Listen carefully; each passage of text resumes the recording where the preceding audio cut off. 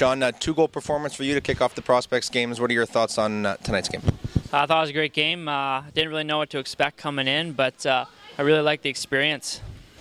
Talk a little bit what the atmosphere was like in Digby with the full house. I've never really had such a big crowd before, to be honest, so it was nice to get such a good crowd. I was pretty pumped up before the game. I came out and see the crowd and see how it was. It was a good crowd, good energy. What does the team have to do to make sure it keeps this momentum going into tomorrow?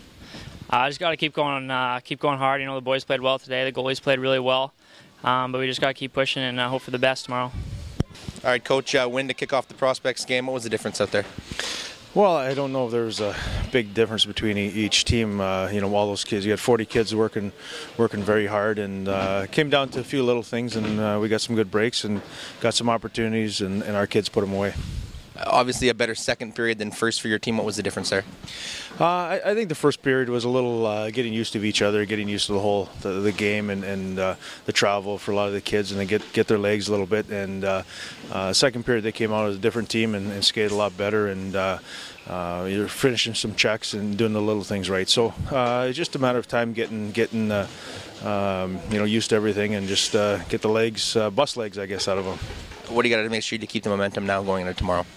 Well, it comes quick, obviously. So getting some sleep tonight and rest, and good food and water, and just being ready to go. It's a mental thing where you just got to be prepared and get there tomorrow and ready to play and focused and task at hand. All right, Morgan. First Prospects game. Your thoughts on tonight's game? I thought it was a good game. The score obviously wasn't in our favor, but I thought we controlled the play for some few minutes at a time, and I thought it went well. East came out strong in the first period, but obviously not a good second period. What was the difference between the first 20 minutes and the second? We stopped skating and stopped using our body, and we just weren't the same. Like, we weren't in it, we weren't forechecking as hard as we should have been, and we weren't driving the net as much as we could.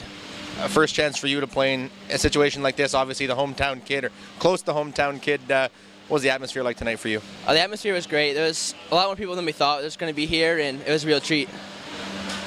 Thank you, Morgan.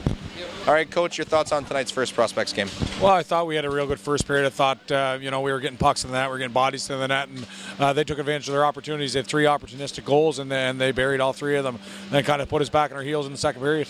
What was the biggest difference, between the first and second? I just think once they got the lead there, that we kind of sat back on our heels and stopped doing the things that were successful in the first period, and we never got the momentum back. What do you got to do to make sure you come back strong tomorrow? Well, I think we got to play like we did in the first period. We got to chip pucks, we got to battle, we got to get pucks to the net and get bodies to the net.